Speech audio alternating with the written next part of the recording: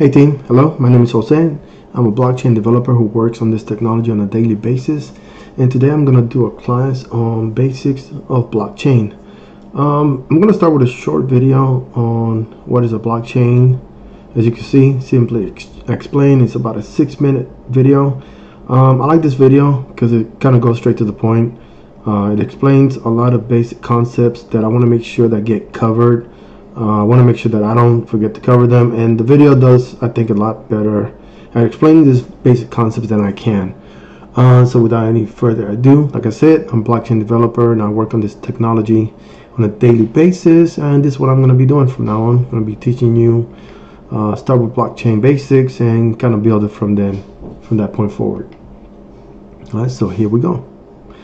Pay attention to the video. Feel free to take some notes because we're going to be building on this stuff. So a lot of the stuff that the video is going to be talking about, some of the key points, some of the key terms, some of the technical terms. Make sure that you remember, write them down, because I will be using them from now on. I'm going to be using technical terms. I'm not going to be using any kind of nicknames or substitute terms. I'm going to be using technical terms. I am a blockchain developer. I use technical terms. I don't substitute. I don't use nicknames for terms. I don't use the street words or the slangs for the terms. I'm going to use technical words, so you're going to need to know them. Blockchains are incredibly popular nowadays. But what is a blockchain? How do they work? What problems do they solve? And how can they be used? Like the name indicates, a blockchain is a chain of blocks that contains information. This technique was originally described in 1991 by a group of researchers and was originally intended to timestamp digital documents so that it's not possible to backdate them or to tamper with them, almost like a notary. However, it went by mostly unused until it was adopted by Satoshi Nakamoto in 2009 to create the digital cryptocurrency Bitcoin. Now, a blockchain is a distributed ledger that is completely open to anyone. They have an interesting property. Once some data has been recorded inside the blockchain, it becomes very difficult to change it. So how does that work? Well, let's take a closer look at a block. Each block contains some data, the hash of the block, and the hash of the previous block. The data that is stored inside the block depends on the type of blockchain. The Bitcoin blockchain, for example, stores the details about a transaction in here, such as the sender, receiver, and the amount of coins. A block also has a hash. You can compare a hash to a fingerprint. It identifies a block and all of its contents, and it's always unique, just as a fingerprint. Once a block is created, its hash is being calculated. Changing something inside the block would cause the hash to change. So in other words, hashes are very useful when you want to detect changes to blocks. If the fingerprint of a block changes, it no longer is the same block. The third element inside each block is the hash of the previous block. And this effectively creates a chain of blocks, and it's this technique that makes a blockchain so secure. Let's take an example. Here we have a chain of 3 blocks. As you can see, each block has a hash and the hash of the previous block. So block number 3 points to block number 2, and number 2 points to number 1. Now the first block is a bit special. It cannot point to previous blocks because, well, it's the first one. We call this block the genesis block. Now let's say that you tamper with the second block. This causes the hash of the block to change as well. In turn, that will make block 3 and all following blocks invalid because they no longer store a valid hash of the previous block.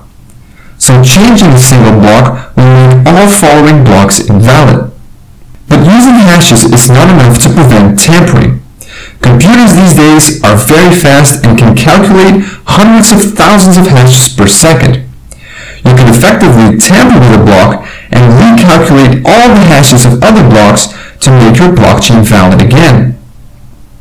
So to mitigate this, blockchains have something that is called proof of work.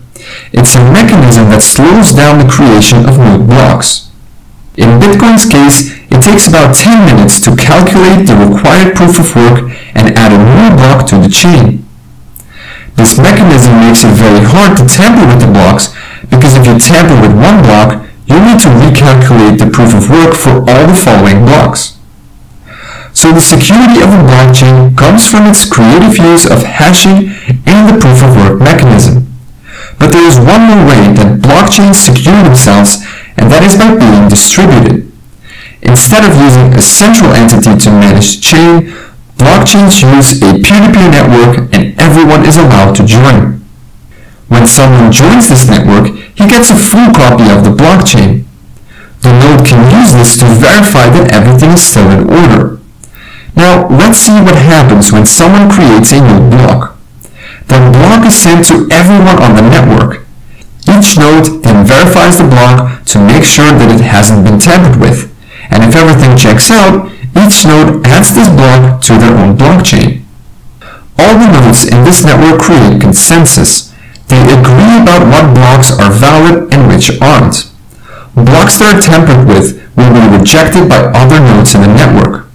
So to successfully tamper with a blockchain, you'll need to tamper with all the blocks in the chain, redo the proof of work for each block, and take control of more than 50% of the peer-to-peer network. Only then will your tampered block become accepted by everyone else, so this is almost impossible to do. Blockchains are also constantly evolving. One of the most recent developments is the creation of smart contracts. These contracts are simple programs that are stored on the blockchain and can be used to automatically exchange coins based on certain conditions. More on smart contracts in a later video. The creation of blockchain technology piqued a lot of people's interest. Soon others realized that this technology could be used for other things, like storing medical records, creating a digital notary, or even collecting taxes. So now you know what a blockchain is, how it works on a basic level, and what problems it solves. Want to learn how you can implement a simple blockchain in JavaScript? Then check out this video here. And as always, thank you very much for watching.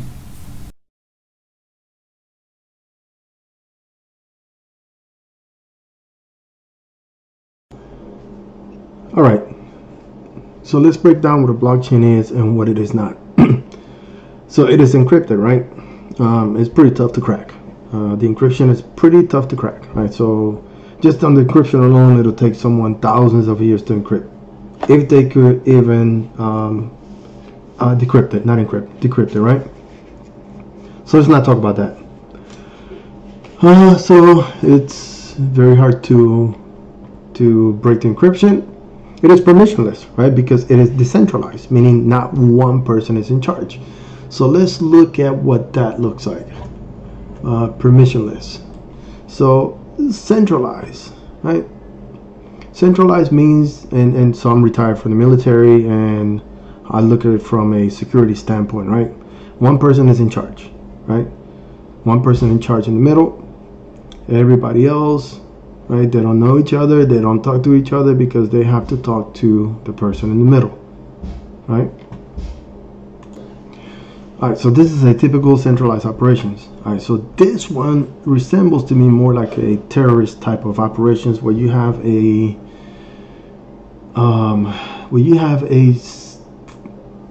decentralized control of groups with centralized control of the operation and control also of the information. So these are kind of cells, right, where there's a leader and the leader talks to the individuals, right, and then that particular leader talks to a leader, and these groups, they don't talk to each other. So the groups are isolated from each other, and then the individuals are isolated from all the other individuals, and then the leaders are isolated from also the leaders, and they only talk to the main leader, right? And then this is distributed. This is completely decentralized and distributed operations. So any one individual can talk to any other node, right? The nodes are freely distributed and they can talk to each other. So in essence, if you can look at this, this would be, it wouldn't really truly look like this. This would look more like a ball.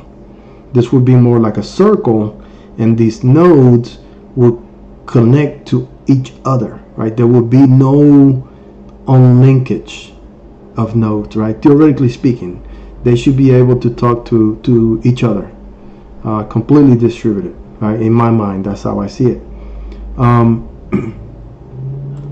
So the advantage to that is that in this particular system, more than 50%, right? So 50.1 or whatever that threshold is, 51%, whatever, more than 50% have to agree that the one transaction is valid in order to be approved, right? So more than 50% have to agree on the transaction to be valid. So think about that, right? For that one block to be accepted, right? They all have to agree. Well, not all, but more than 50%. All right. So if someone wanted to cheat the system, right? If I have a bank account, Jose, and I have $20 on that bank account, and I'm here, right? And I wanted to, let me see, how big is this thing gonna draw? And I'm here, right? And I have $20, but I wanted to have $1,000, right? I wanted to have $1,000. Let's say that there's 1,000 banks. There's 1,000 banks, and I'm in bank number 1, and I want to cheat, and I want to go from $20 to $1,000. Well, that means that I need to, in my bank, I need to change my ledger, and I need to put $1,000.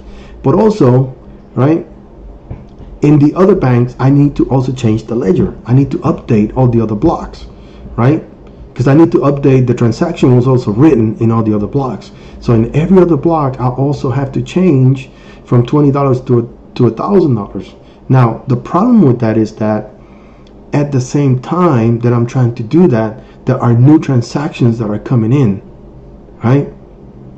So I need to be really fast. I need to be really fast and write the new transaction in my bank and also write it in the other banks, right? And then I need to get more than 50% of the banks to approve the transaction, right? And I need to do that before other transactions come in. So I need to do it faster than the speed of light. Or I need to slow down. I need to slow down the blockchain to a little bit slower than the speed of light. A little bit slower than the speed of light, so that I can be faster than the blockchain, so I can beat it, right? But then I still got the problem that I need to manage, right? I need to be in charge of more than 50% of the nodes. And I remember all these nodes are independently from each other. Somehow I need to take control of 50% of the nodes, convince them to approve my transaction faster than the speed of light, so that I can beat the system. Right? That's how secure this thing is. It's not impossible, right? Because, I mean, truly, right? Nothing in this life, right? We're humans, so nothing in this life is truly impossible, but it's highly unlikely. All right, so that is distributed. That is security. So that takes care of something else in the blockchain, right? So all this comes about an issue that they were trying to resolve on the blockchain. And let's see, where did I put it at?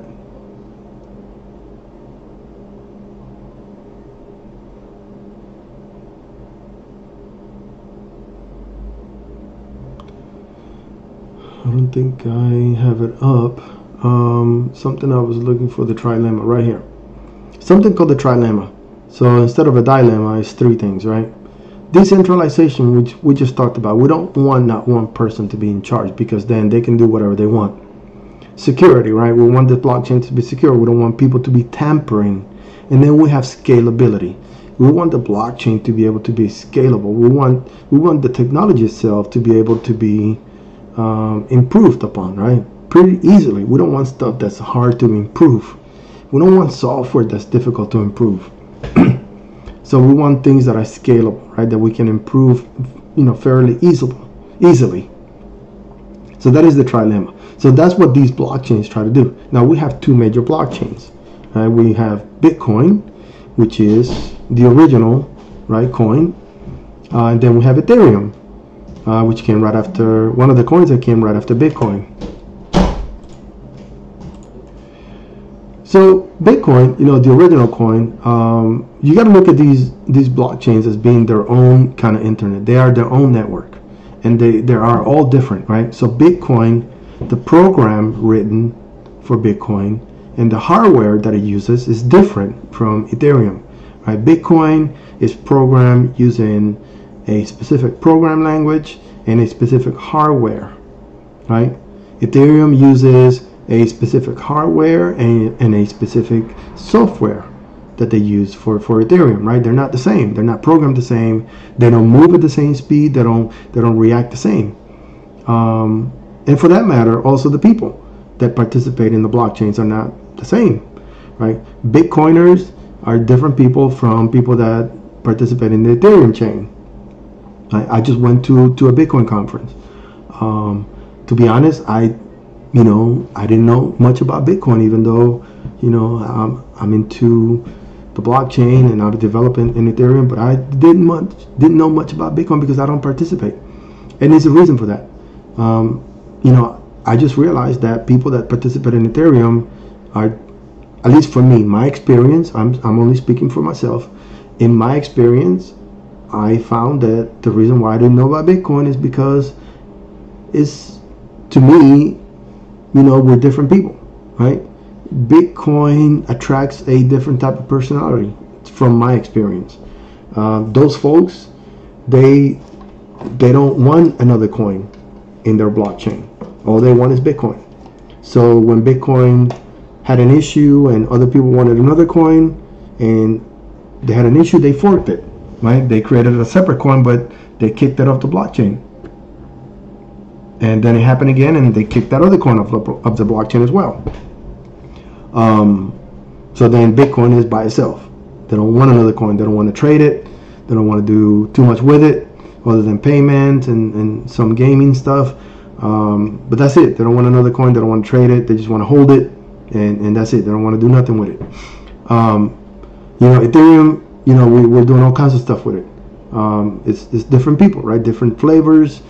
And and I'm happy for them. I want to see more representation from Hispanics and minorities on the Bitcoin side because it's good, right? It's good that there are different flavors and different things being developed on that side. Because who knows what we're going to see? Maybe some advancements in healthcare that are not possible on Ethereum that are possible with Bitcoin, right? It could be good. We never know. Possibilities are endless. That's what I said earlier. We don't live in a world where things are impossible. Things can be very, very unlikely, and they can be very, very tough, but they're not usually impossible. Okay, so Bitcoin, right? It's a different network, different flavor. Let me get back to my flow here. Blockchains are usually permissionless, right? There are no rules, right?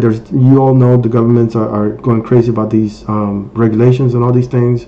So we have to come up with our own rules, right? So in order for people to be fair and not lose their money and for people to participate, we need a system of rules. Since governments are not getting involved so much, so we have to come up with our own systems. So Ethereum, right? Ethereum, on the other hand, it's a different system. It's a different system where we allow other coins to participate, other protocols to participate, and the Ethereum protocol itself, it's a protocol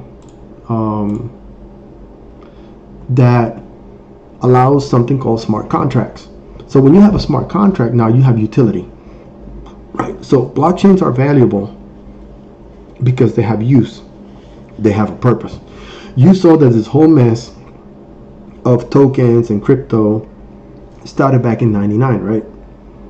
And then 2009, when so-called Satoshi Nakamoto released the Bitcoin protocol, that's when everybody was like, whoa, what is this thing, right? Because it had utility, it had a case, it had a use case, people were like, whoa, what is this? Now this is interesting, right? Now we can use this. Let's talk about it. So here comes Ethereum with the smart contracts. Everybody's like, whoa, here's another one, right? What is this? Let's take a look at it. All right, so let's take a look at it. So Ethereum versus Bitcoin. Bitcoin is a single token chain. Ethereum is a multi layer and a multi side chain solution. So let's talk about that. So Ethereum, you can have smart contracts, right? Ethereum is the name of the blockchain.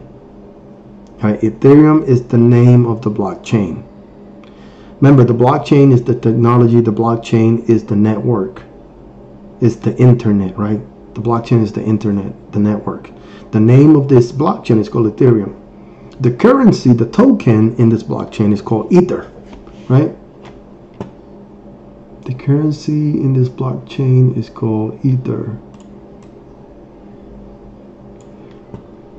Ether.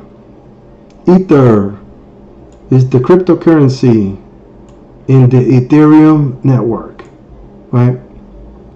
ETH is the symbol of this currency, right? It's just like any other tradable market, right?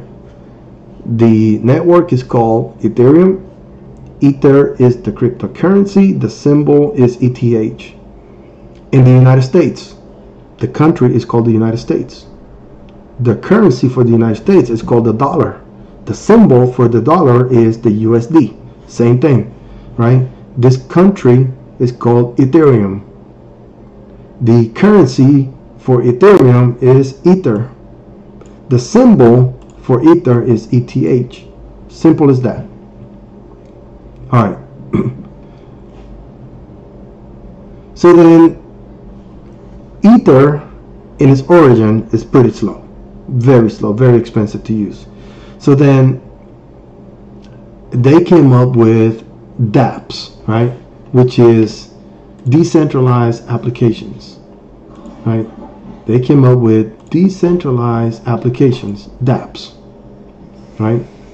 So what are dApps? Right, dApps use Ethereum to disrupt business models, right? They come up with decentralized applications. Anybody can use them.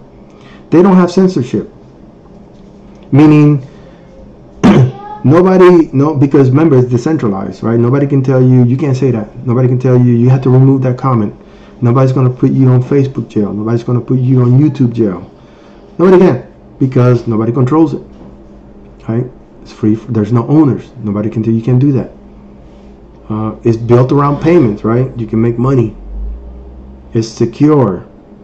It's anonymous, right? You don't have to submit your ID. You don't have to prove who you are, right? You don't have to do any of that. Decentralized applications in decentralized finance, right? You and I can play. You don't have to have hundreds of thousands of money to play here. You can play with $10, right? $10 can make you a lot of money. Right? This is not financial advice, by the way, right? Do your own research.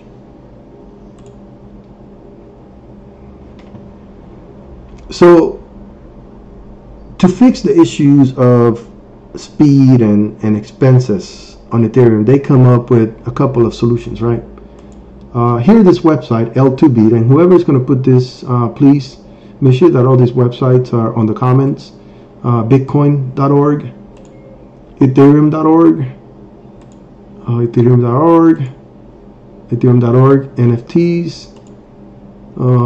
This is Gemini.com, Cryptopedia, Blockchain Trilemma,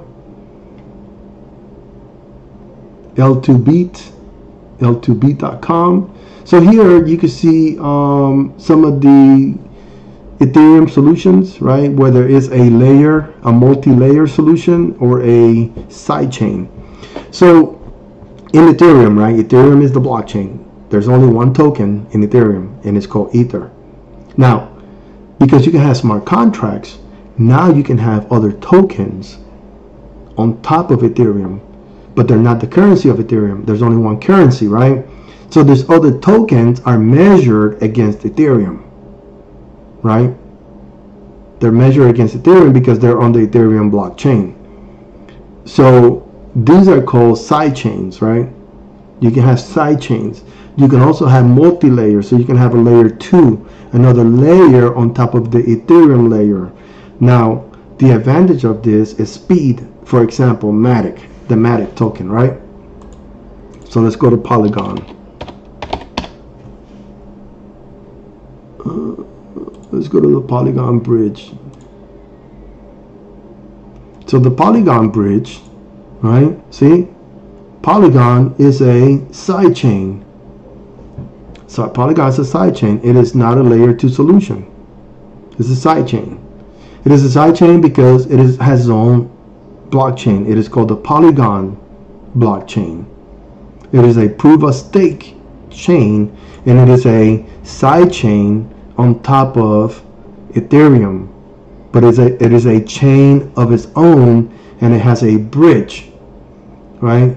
This is the bridge. What is a bridge? A bridge connects something, right? What does it connect? It connects Ethereum to Polygon. That's what it does. It connects Ethereum to Polygon. Why does it do that? It does that in order to settle the transactions on Ethereum. Polygon does not settle any transactions on Polygon. It doesn't do that. Polygon settles all of its transactions on the Ethereum blockchain. That's why it's a side chain. All right, so hopefully that clears that up. It is not a multi-layer solution, right?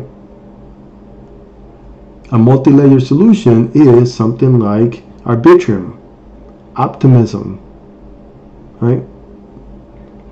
And then Arbitrum has a ton, 58% of market share. Jesus. So these are some of the other, these are use cases, right? This is why Ethereum is so popular, right? It has so many use cases, so many, look how much money is locked into these solutions. $2.83 billion, right? Into these solutions, right? And then we haven't even talked about NFTs, right? The other thing about the blockchain is that the blockchain is, I show you that it's decentralized, it's immutable, right? Nobody can change it because you have to be faster than the speed of light. It's public, everybody can fact check it, right? You can come here to Etherscan. Where's my Etherscan? And you can put an address, like I put this address in here, and you can search it, and it'll give me all the transactions in this address, right? All the transactions of this address right here. It's public, it's public view. It's a database. I can query the database and I can get all the transactions. Then I can come here to the ERC20 tokens, which are the smart contract tokens, right? ERC20, and I can see all the smart contracts this particular somebody has been trading, right? It's pretty active. So ERC20, what is an ERC20? It's a type of contract, right? It's a type of standard, right? It's a smart contract. So an ERC20, okay, so what is an ERC20 token? So let's go to ERC20 token standard, right? ERC20 token standard. Why do we have it? These are the smart contracts. Well, we gotta have it because we need to be standard. We don't want people out there just coming up with whatever token they want to come up with, because this is how we end up with rug pulls and people losing money, right? So we have a standard. The standard says that in order for it to be an ERC20 token, your contract has to meet certain specs when it comes to the coding quality, right? So this speaks about quality. In order for it to be a good token of good quality, it needs to meet certain coding standards, right? So if it meets the standards, then it's an ERC20. Now, who verifies the standards? Because remember, this is open source, right? There's no police. It's decentralized. There's no government watch. There's no agency that's watching this. So the community, right? Other developers are watching. They're reading each other's contracts to make sure that nobody's cheating, right? That's how it works. This is how it truly works. Other people are. So how do you know that a token is good? Well, you know that a token is good because other people are willing to pay $3,000, $4,000 for it. That's how you know a token is good. Somebody's willing to pay $50,000 for a token. That token is good for the most part, right? I'm not giving you financial advice. I'm just telling you how the system of peer-to-peer works. It's a trust-based system. This is the truth. Okay, you don't have to believe it. You don't have to participate. But this is the system that people are making money in. It's up to you. Okay, so it's a trust-based system, right? ERC20 token standards are out there. People have to abide by them. Other people fact check, right? We fact checking each other. So this is very interesting because imagine this. I can see the nodes, right? I wanna do this. I wanna cheat the system, but I can't, right? So I'm not gonna do it. But if I want to use the information that's available to my advantage, because I want to see what the blockchain is doing, that's called on-chain analytics, right? On-chain analytics. On-chain analytics.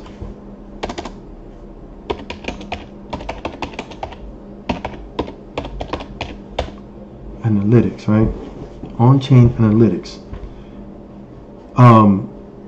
So this is basically how it works. Right, I buy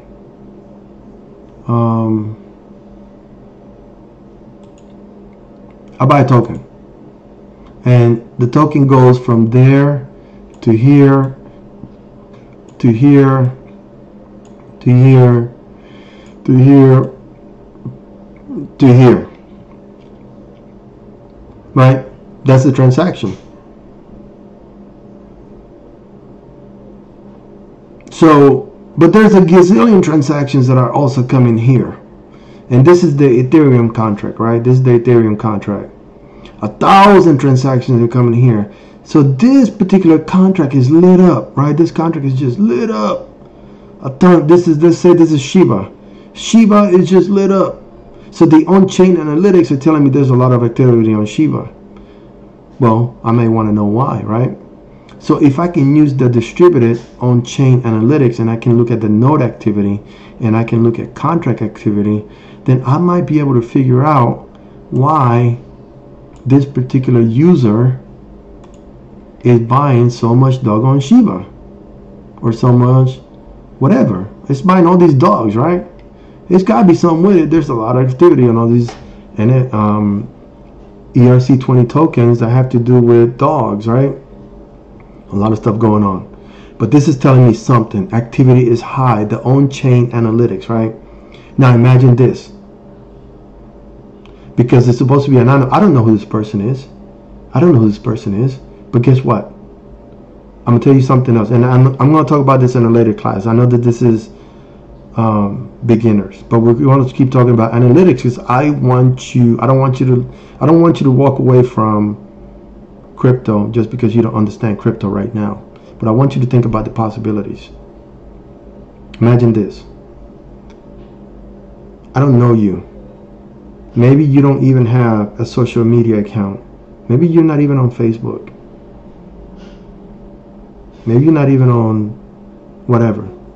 I'm not on TikTok. Doesn't matter, right? I don't know your name. I don't know your wallet address. And this is anonymous, right?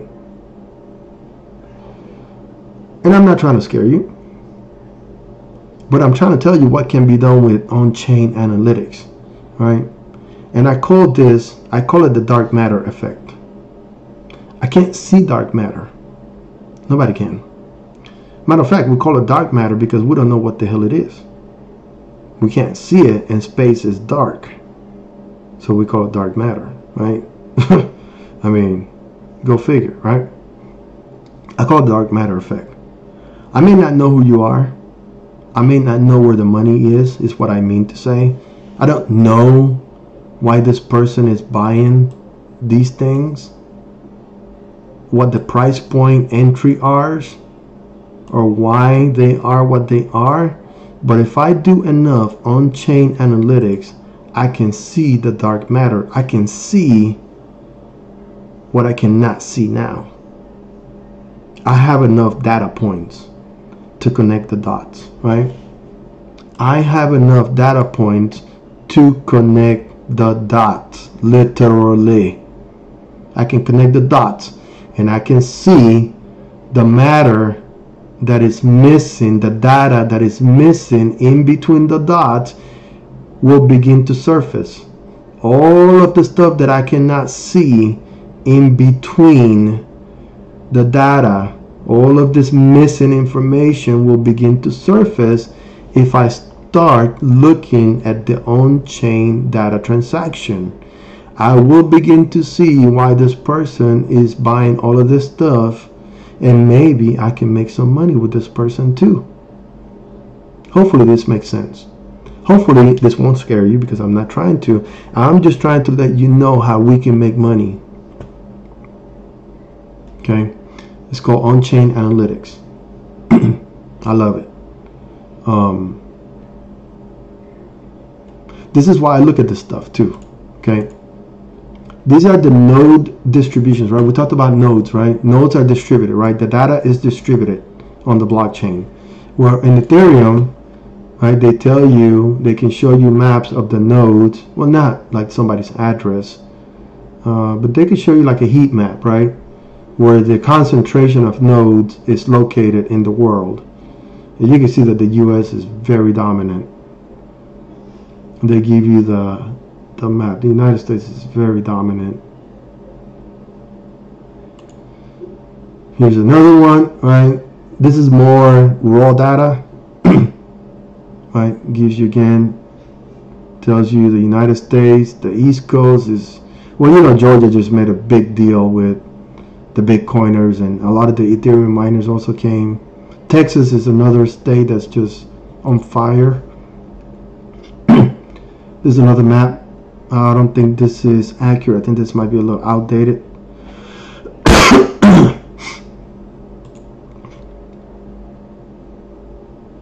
Okay, this is more like activity, actual, supposed to be, I guess, current actual activity. These are Bitcoin nodes. Yeah, these are Bitcoin. Yeah, I find this one pretty neat.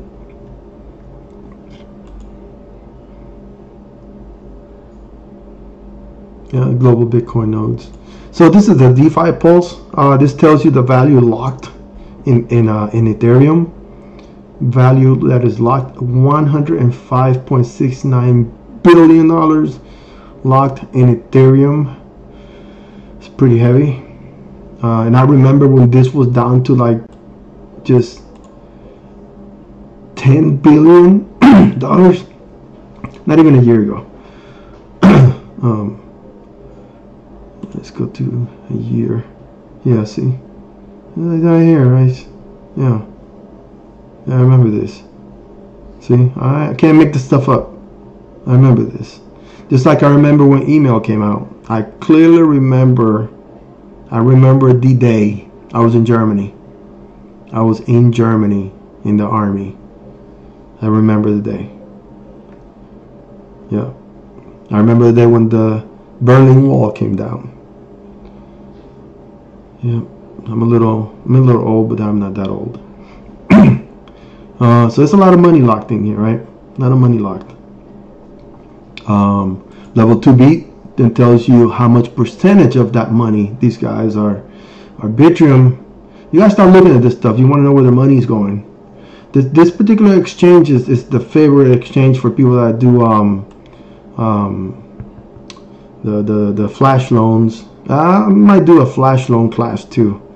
Yeah, so I'm gonna start doing coding classes, JavaScript, NFT, coding your own NFT class. JavaScript is kind of like the building blocks. Might get into some Solidity later, coding on Ethereum, Solidity and JavaScript and all that good stuff.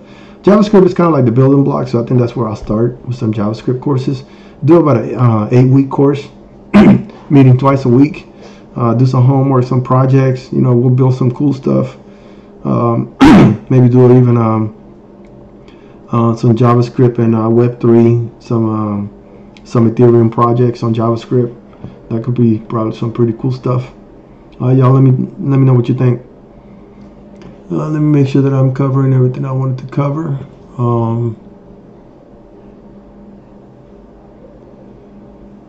Okay, so as you can see, there's many other projects that are coming on the Ethereum chain. I mean, there's so much other stuff. You also have games. Again, you have Immutable X, which is a game. First layer 2 NFTs on Ethereum. Then some other non-Ethereum projects are Ami. Right? Amisego. Is it Amisego? OMG, no. Ami token. Economy. Yeah.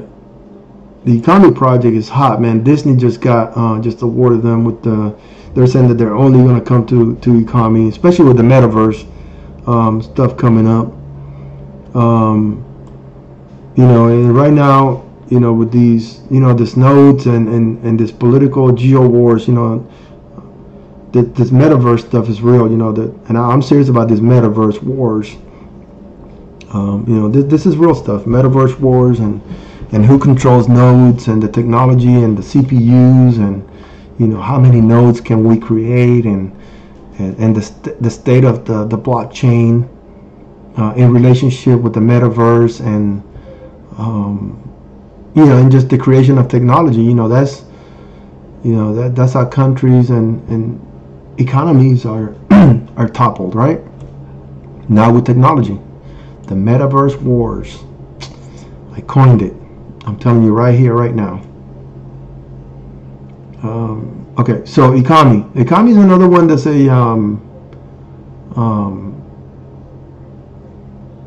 it's an NFT. It's its own blockchain. By the way, I can't wait for these guys to get added to Binance and come up with their own. They're gonna come up with their own blockchain, their own NFT marketplace. This thing is gonna blow through the roof. I'm telling you. If y'all are not paying attention to this one, man, this is going to make millionaires. This really has a use case. You talking about millionaires and use case, you got to pay attention to this one. Don't let it slip up behind you.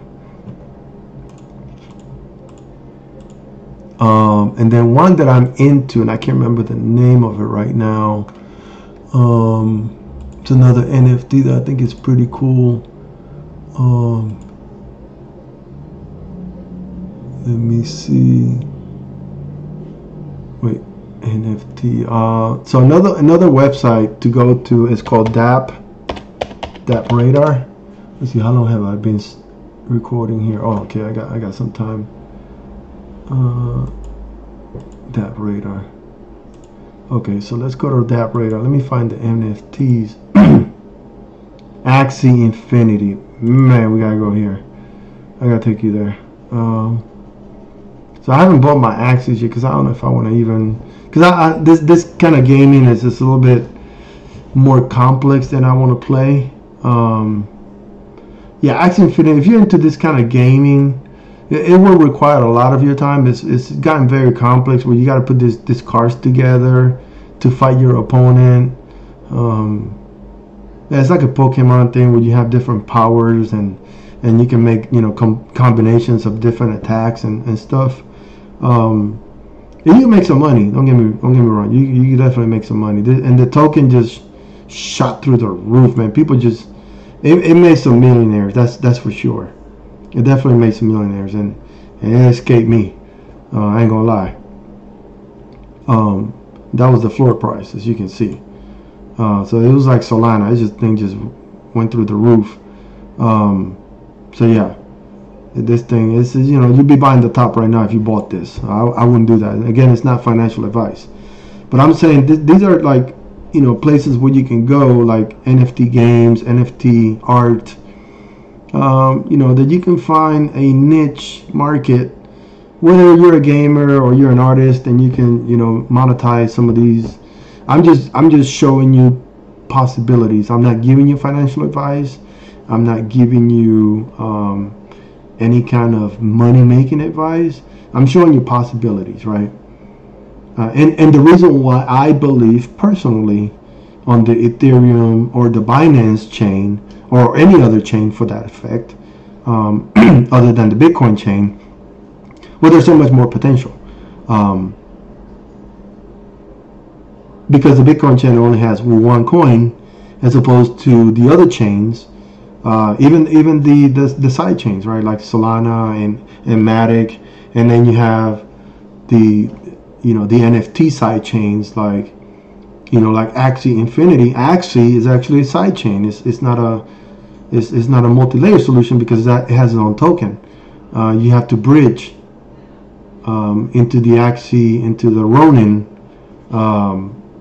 It's called the Ronin chain in order to get their token. So it has a Ronin token that you have to transfer your Ethereum, and then they pay you in Ronin. But the token, the Axie token, is worth 100. The Axis, right? It's worth this.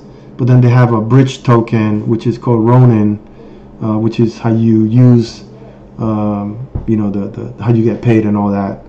It's fun. He goes the Ronin right here thing. Yeah, so it's fun. It's a lot to do, and if you're gonna play games, you might as well play games that pay you, right? To me, I just say that. I'm not gonna mention no names. I'm just gonna say, right?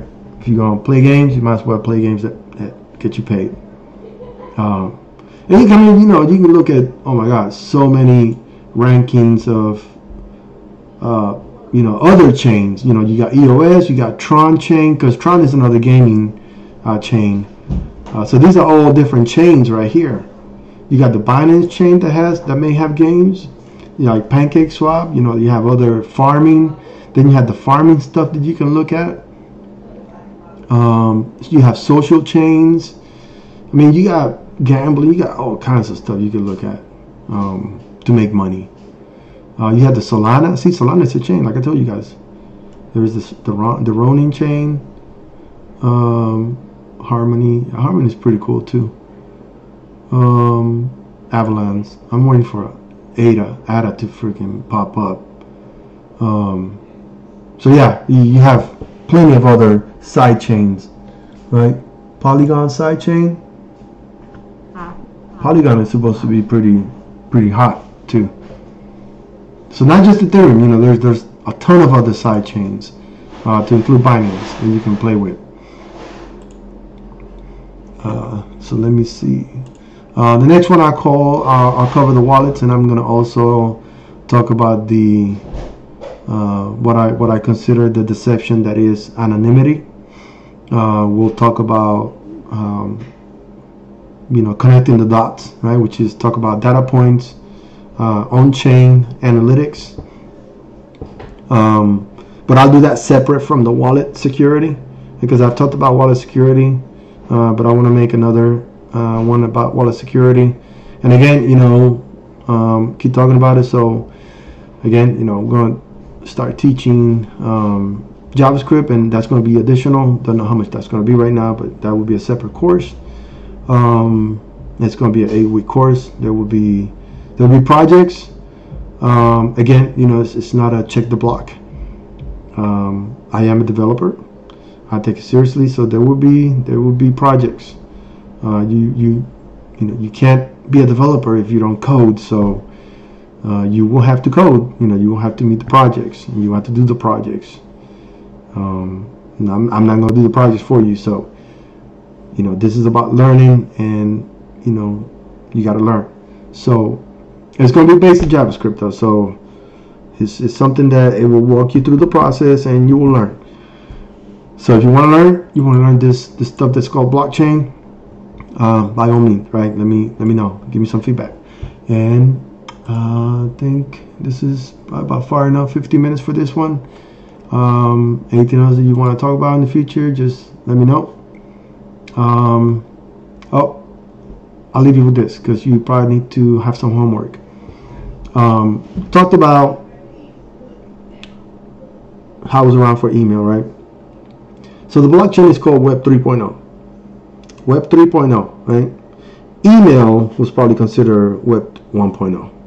Web 2.0 was Facebook, social media, right? Because Web 2.0, well, Web 1.0 was the internet, right? Email, the internet just basic websites that just gave you information. That was Web 1.0. Web 2.0 is when you have social media, where you have apps, like an environment that kept you engaged. And you actually had to sign up for that environment, right? So you create an account, now you're part of that environment, a community in an environment. That's Web 2.0, social media. A little bit more complex. Now you have Web 3.0, where you have the blockchain, which is a network of decentralized operations. Way more complicated. Now we have payments, decentralized operations, finance, all these things going on, right? I would challenge you to come and read this article. Come and find it.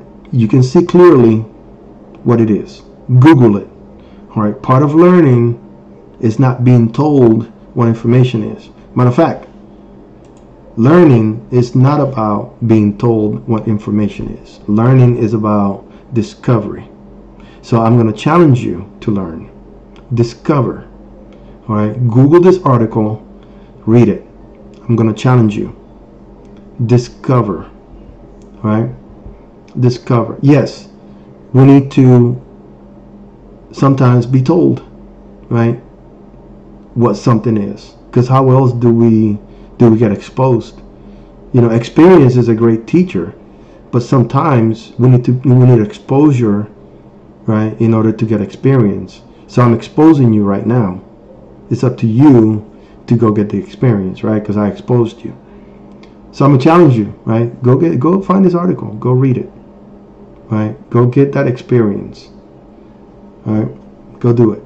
Web 1.0, Web 2.0, Web 3.0. It says right here 1999, but I like to go back to 1996. As a matter of fact, if you go to my Facebook, you'll see how I talk about 1996, and I talk about email, and I talk about the .com, and how I wish someone had exposed me back then and told me, you know what? If you drop $100 on any one company, or drop $50, pick 10 companies, and drop $50 on each company, you probably could have made some money. Now, again, I'm not giving you financial advice. Please do not go dropping $50 on a coin hoping that it hits, because it's not going to work that way. I'm being a little sarcastic, right? Because you have to do some research. But imagine that, right? If somebody had told you, if you're old enough like me, and somebody had told you, you know, hey, you know, if you do some research, you really pay some attention to this internet thing and this .com thing, you know, maybe you can be a millionaire, right? Who knows? You know, this internet thing, there might be something to it. But if you don't know, you don't know. You know, I just talked to my 21-year-old son about crypto. He's like, what is crypto? You know, I'm a developer, right? I write code. My son doesn't know what Bitcoin is. We don't live together, right? Because he's in the army, he's in another city. But how about that, right? I'm a developer, I code, he doesn't know what Bitcoin is. That's how it was back in 96.